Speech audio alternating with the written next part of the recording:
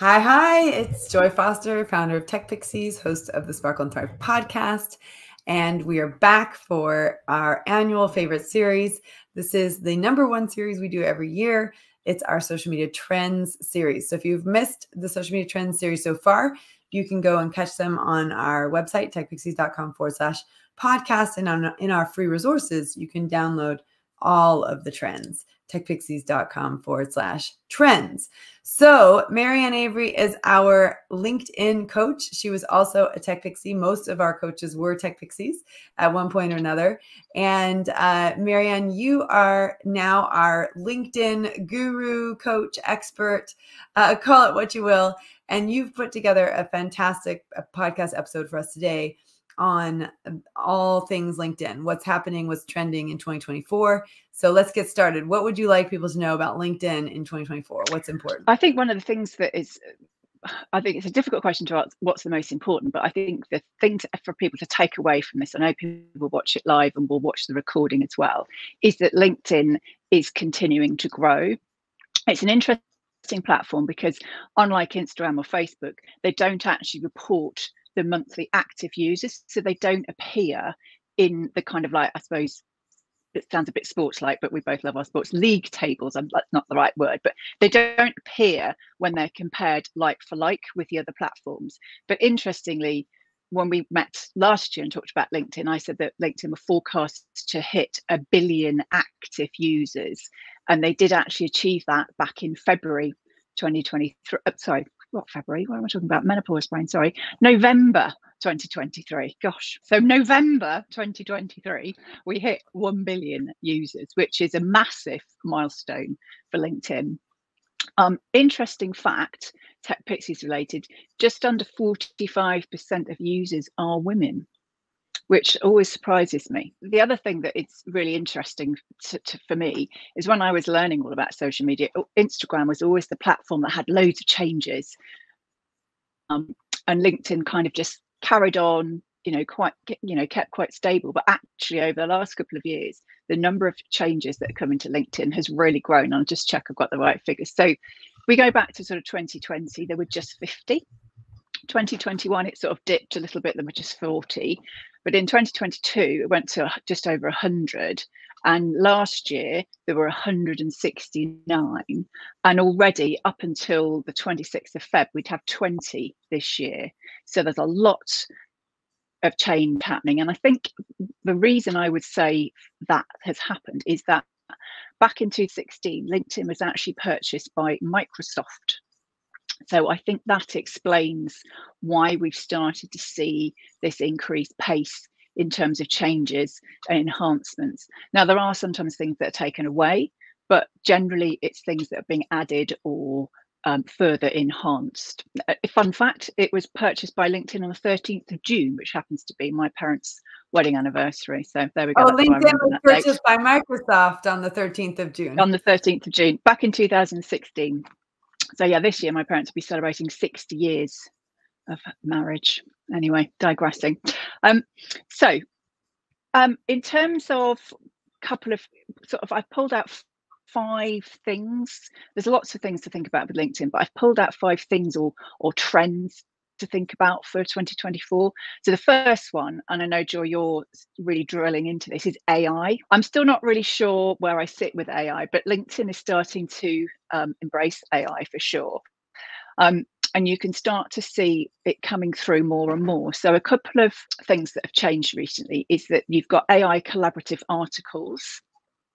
So that's where AI is generating articles and it's inviting users to share their knowledge and comment, and then you can up and down vote. So they're written by AI.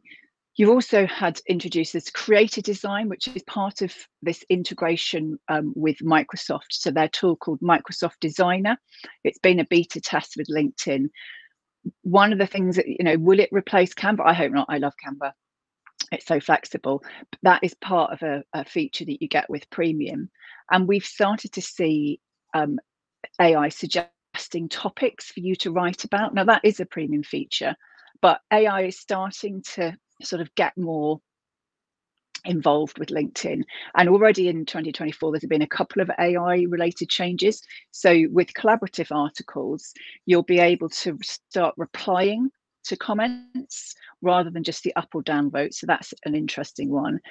And then if you've got premium, I don't normally mention premium, but it'll become clear why I'm talking about premium, is that it's now going to offer you ideas for your next post. Because I know a lot of people will come to LinkedIn and think, I'm lost for inspiration. I don't know what I'm going to talk about today unless you've planned it and thought about it. So I think that's quite an interesting feature So that they've that's added from interesting. an They're AI perspective.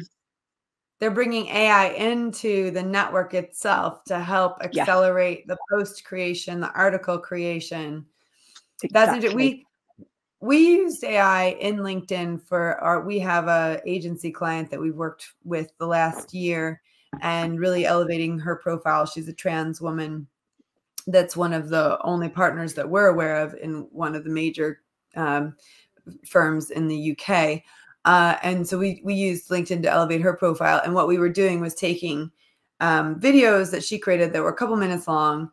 And then we were feeding the transcript into AI and saying, okay, write a LinkedIn article using this as the basis. So basically it just meant that because what we found we were doing was spending a lot of time on copywriting, sort of one person writing it and then another person checking it and improving it and then it coming to me for approval. And it was just slowing down the process. So what we did was we took these videos, we uploaded the transcript to AI. We said, okay, take this transcript and turn it into a LinkedIn article. And actually it's quite good now. Very few changes need to be made. I hardly ever need to approve it. You know, I know that the grammar's correct and that, you know, there's all sorts of things going on. So on a basic level that AI sort of cleans up for you. So that's worked really well for us. And we've been doing that for the last year. And it certainly cut down on the cost that was associated with delivering that service for someone. I was going to say, I think it's a really interesting debate because I think there's different schools of thought. Do you declare that you've used AI to help you write this content or not? You've started to see creators on LinkedIn right at the bottom that this was, I can't think of the wording they use exactly, but the emphasis of it is this was created by using AI, but I have personalized it or have adapted it.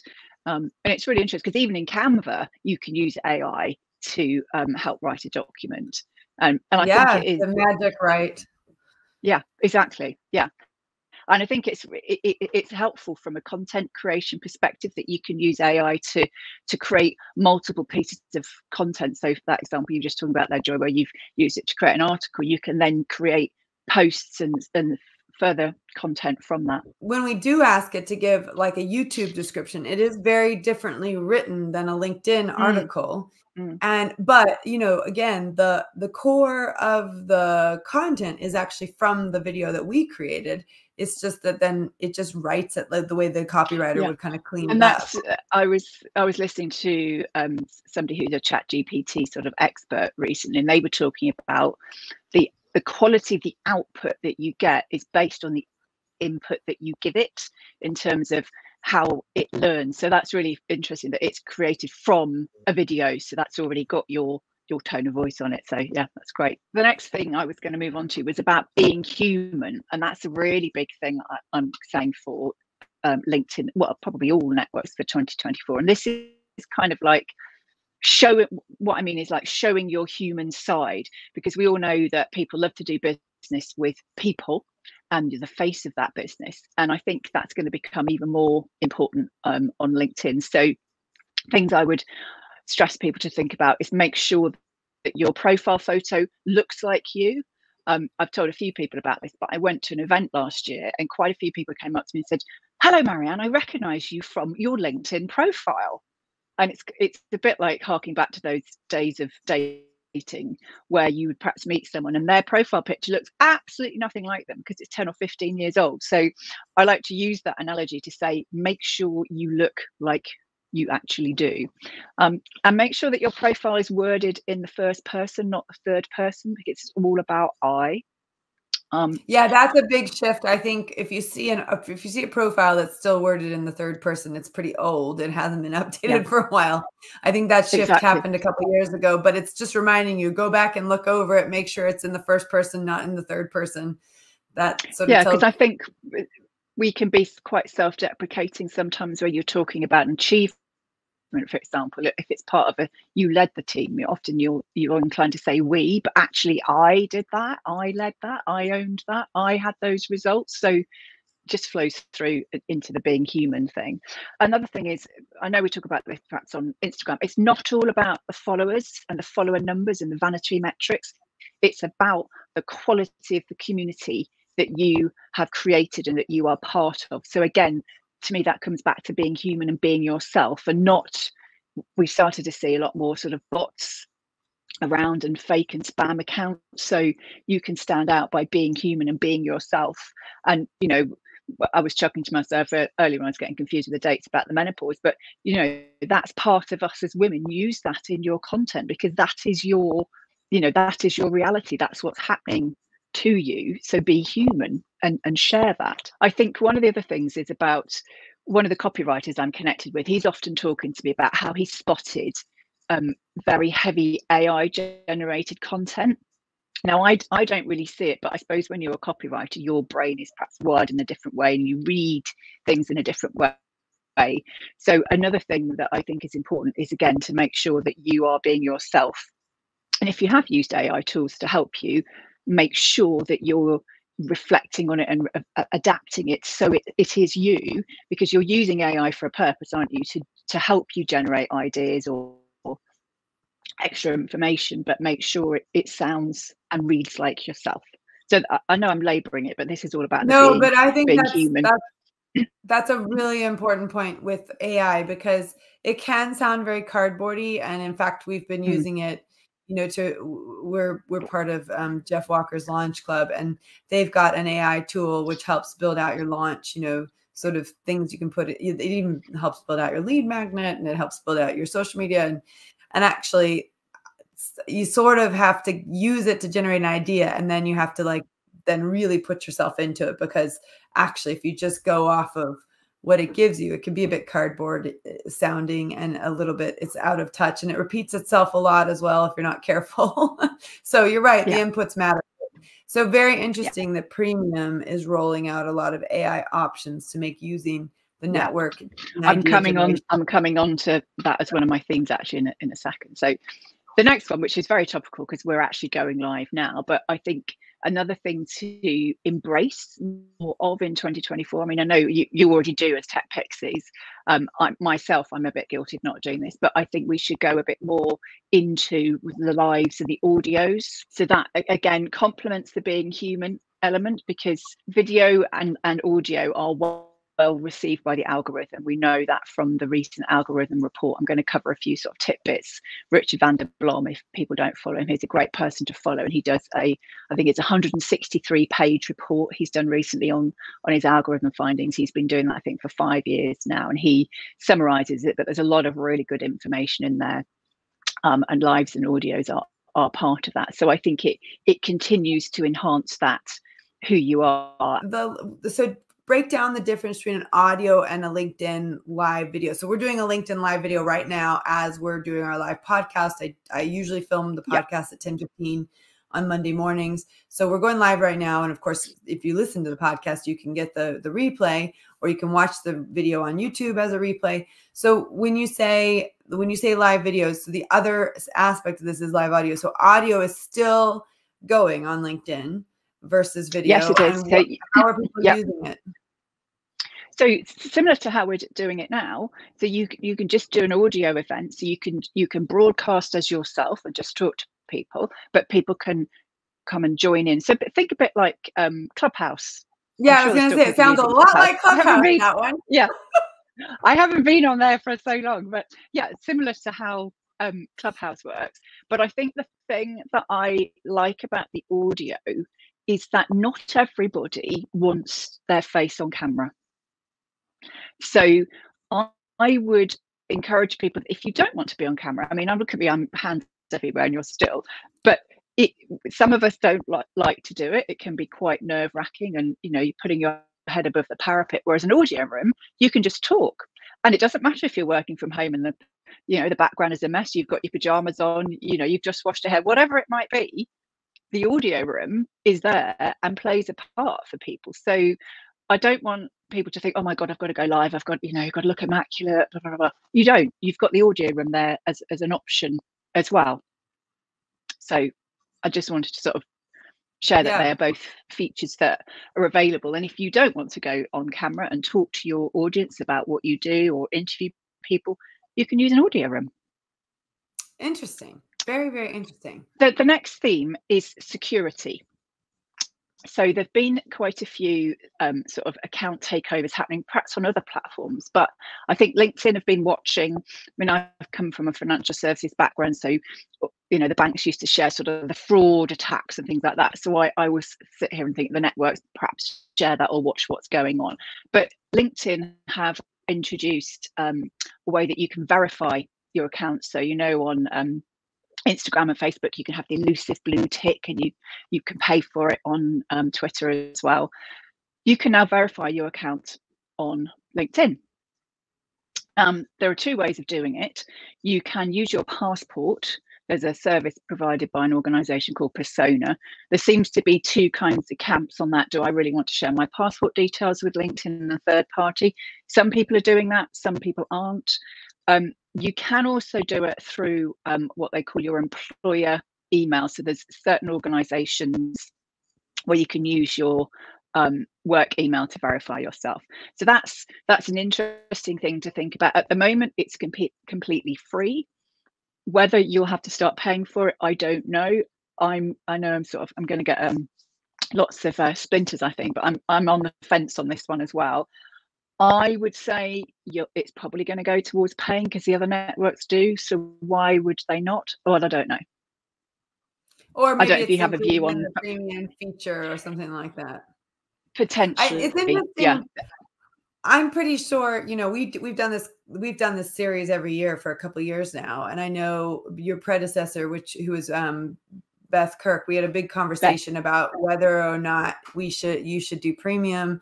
Is it required? I still think I think you can leverage LinkedIn without premium, but what's your take on it? I mean, it's more advanced now than it was a couple of years ago. Is it?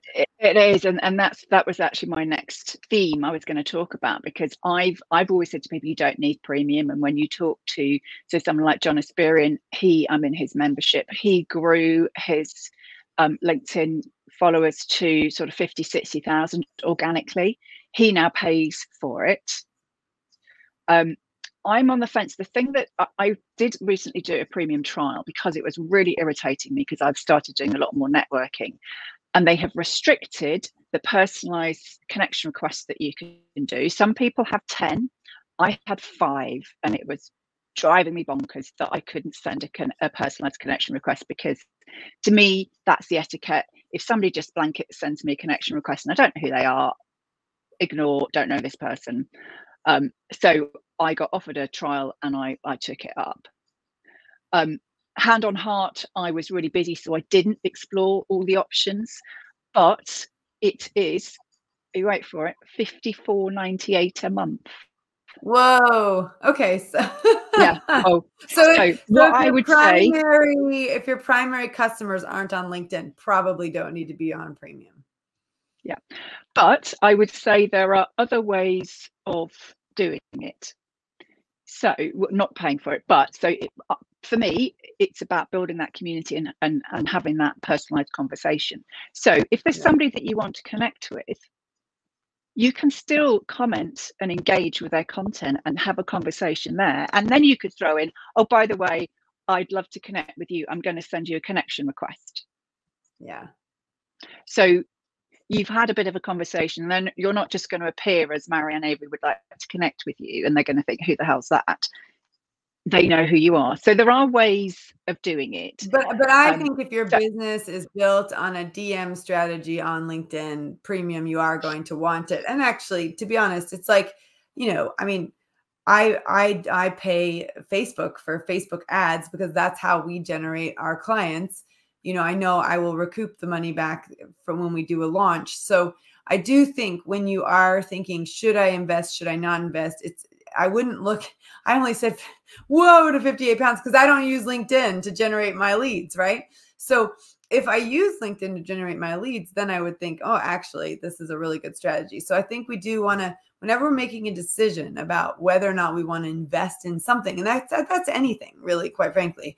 But if we're going to invest in something, it really has to be the factor has to be, is there going to be an ROI on this? And, you know, exactly. and making sure we're checking what the ROI is, which is and return on investment. There are some that, you know, in your normal profile, you have analytics and you can look at how you're growing your profile and you can look at what content is working. However, one of the features that Premium gives you is it will show you who has viewed your profile since you posted a particular piece of content. So that, I think, it's really interesting. However, I'm still not paying for Premium. If they offer me another free trial, then I'll go all in and use all the features and see whether it's worth it. But for the moment, I'm using my 5 personalized DMs very carefully. If I meet someone at a networking event, 5 a day then? 5 a month, Joy, 5 a month. I was wondering why I suddenly couldn't do personal notes. Now I know. Yeah. Well, some people still have 10. I only have 5. So you might have 10. I might have 10. I don't think I have 10 because I don't make that many. But the other thing they've done as well is they've reduced the number of characters that you have in your connection request as well. Yeah, I've noticed So I think it depends how you're using those to grow your network. So as I touched on, there are ways of going around it and commenting on people's content. You know, and if you've got a company page, you can comment as your company page. So there are different ways of doing it, but I think there's definitely more to consider rather than, 6-9 months ago, it's like, no, you don't need Premium. It depends what you're trying to achieve from your business, like you said. So yeah, I was a little bit shocked when they said, would you like to renew your Premium? And I was like, well, I looked at how much it was. I was like, I don't think I can really justify that at the moment. Yeah, but again, if we're looking at ROI, right? So just, and I think this is important for women to start thinking about, because they're not thinking in this way. So we want people to think in this way. What is one client, right? When you're investing in a network or a program or whatever, what we say in our social media program is this: we say that it's going to cost you £1,997. However, if you show up, you do the work, you're going to generate that and more. And we know, we know that someone can earn between £1,000 and £3,000 a month on a regular basis for the next decade. So, £1,997 feels like a lot of money at the time. But when you look at the fact that someone could be making £120,000 to £360,000 over the next decade, working part-time and flexibly, to me, it's sort of like a no-brainer on the ROI. I mean, Marianne, you've been out of our program for several years now. You are living proof that you can you have a career flexibly part-time. I mean, you've got a great setup at the moment. If you do your ROI and you think about what are the services that I offer and how many of those am I going to sell every month, that easily covers the LinkedIn costs. But then looking at ROI, you have to think about what other costs do I have for my business, and am I charging them to my clients? So if I'm a social media manager and I choose to pay for a scheduling tool, I need to make sure that that's in my cost to my client. Why should I carry that cost? You and I worked together on ProViz, and that was one of the things that we had to do, was say, okay, right, we got to build in the cost of all the software we're using in addition to our time, not reduce our hourly rate to pay for the software that we're using to support us. So that's super interesting. Okay, and so we ended up choosing a scheduling tool, and they paid for it. Yeah. So yeah, as they should. The clients should cover the cost of the software that's required to deliver the service. So I was just going to sort of wrap up with some of the things that came out of the algorithm report, which I think are quite interesting for people to sort of take away. So if you didn't catch the name earlier, people that are watching live or on catch up, he's called Richard van der Blom. So Blom is BLOM. And he's just released his 5th edition of his LinkedIn algorithm report. There's a lot of information to digest, and he does some lovely handy carousels summarizing it. So I've pulled out a couple of takeaways, which I thought were quite useful for people that are using the platform, just sort of starting out to use the platform, getting confident with it. So 65% of people are accessing LinkedIn on their mobile. So my key takeaway from that would be make sure it's correctly sized for your mobile. Just as a sort of an addendum, I was showing somebody the other day where they created their lovely header image in Canva, and they looked at it on their desktop and it looked great. And I was like, have you looked at it on your mobile? Because lots of people have text, and when you put your banner up, your profile picture can cover some of that text. So always check on your mobile. They went, oh yeah, no, I need to amend that. So just a reminder on that. His findings showed that, so I just go to his sort of how he did it. So he looked at 1.5 million posts across 34,000 profiles and 26,000 company pages. So it's quite big. So he's saying that 15%, you get a higher click-through rate if you're using a vertical photo as opposed to a square photo. For your standard text and image posts, that's where you've uploaded an image and you've written your text. He's saying aim for between 900 and 1,200 characters. Now, interestingly, because I do waffle, he says that short sentences with 12 words or under perform best. So I need to start thinking about what I'm writing and not waffling. Personalized images, as opposed to using stock photos, can increase your engagement by 45%. So take photos where we're going is what I would take away from that. So I'm now filling up my camera roll. If you're using a document post, so this is where, if you're using Instagram, think about a carousel. On LinkedIn, you upload or download it from Canva as a PDF and upload it as a PDF, and that's how you swipe through. So he says, try and use less than 500 characters in your actual text bit on your post, and then use vertical layouts. They give you 33% more reach, and use between 25 and 50 words on each of your slides. If you like using polls, his research shows just use 3 options. You can go up to 5, but just use 3, and do it for a duration of a week. That gets you the best results. So I often would do 3 or 5 days. So there we go. And then on a live, apparently the optimal length is 25 minutes, and an audio event is between 30 minutes and an hour. And then scheduling. So this is always an interesting one, because people think if you use an external scheduler, it can reduce your reach, and he says it doesn't. So those were some that is key the age-old takeaways. Debate in social media management. Well, that's for LinkedIn. I don't know. Yeah, I was going to say that's for LinkedIn, and it's slowly, but LinkedIn you can pre-schedule now, which is great. You can, exactly, and so that's another new feature that came last year, so that's really good, and you can do it on company pages as well. So that was my sort of whistle-stop tour of what is happening on LinkedIn. And we managed to do that in 30 minutes, which is great for the live algorithm. Yes. Awesome. Now, if people want to connect with you and find you, where can they find you? They can find me on LinkedIn, Marianne Avery. So you can find Marianne on LinkedIn at Marianne Avery. You're also on the other networks. Where can they find you on the other networks? Well, I'm not very active on the other networks, I know, but I'm also on Instagram as Socially Maz. I'm on Facebook as Marianne Avery, and then I'm also on X as Socially Maz. You haven't left X yet. No, still there. Raise your hand if you've left X. I just can't do it. We've pulled it for a client. We've pulled it for ourselves. All the stats have just dropped. I can't even do it anymore. Anyway, but this was a very insightful interview. Great research. Thank you, Marianne, for bringing all this preparation. So she's gone through the trends for 2024. She's gone through some key themes, which is really important. And we've gone through some features that are being pulled away. You know, the ability to add a personalized note, something we've always harped on is super important, and the number of characters reducing. So really great insights there. Thanks, Marianne. I really appreciate it. Thanks, Joey. See you.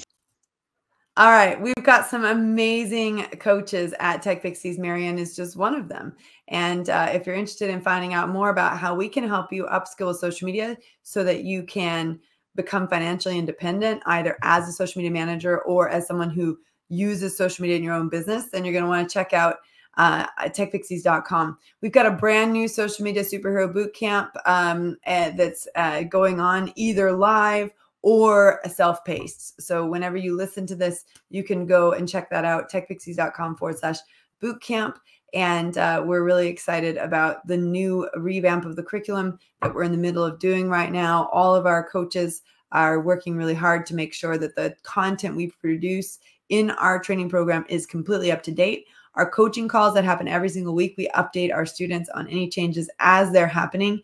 And it's a wonderful place to hang out if you want to learn about social media, if you want to leverage social media.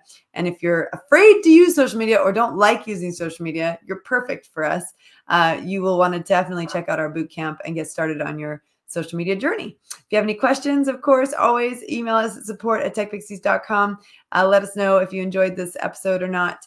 And we are so grateful to you for being loyal listeners. Just a little update for those of you who are wondering, we have not only hit the 500 subscriber mark on YouTube, but we surpassed it. We're 518 subscribers as of today. So I want to say thank you to everyone who has listened to my pleas at the end of all of our podcasts and invited you to subscribe to us on YouTube.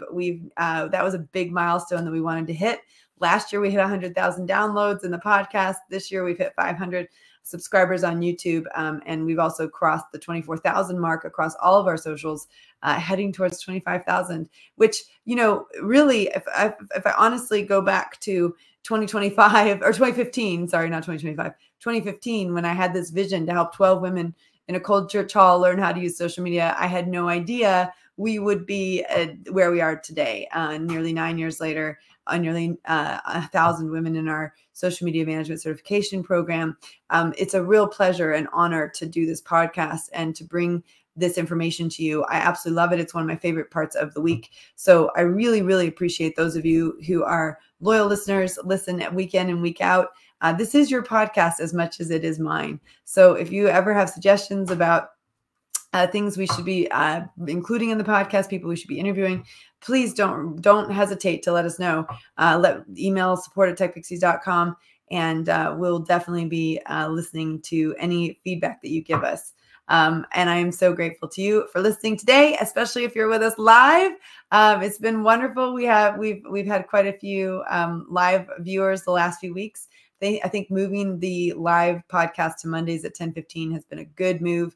And then also shout out to our amazing social media team, Kelly Austin in particular, who really has been pushing us to advertise that we're going live. So you'll be seeing more in advance what we're running. But just know 10:15 on Mondays, I'm live doing our podcast, and I'd love to see you there. Even if you listen to the recording or watch the replay, I'm super grateful to you for keeping this podcast going. It is one of my favorite things to do always. All right. See you around. Bye for now.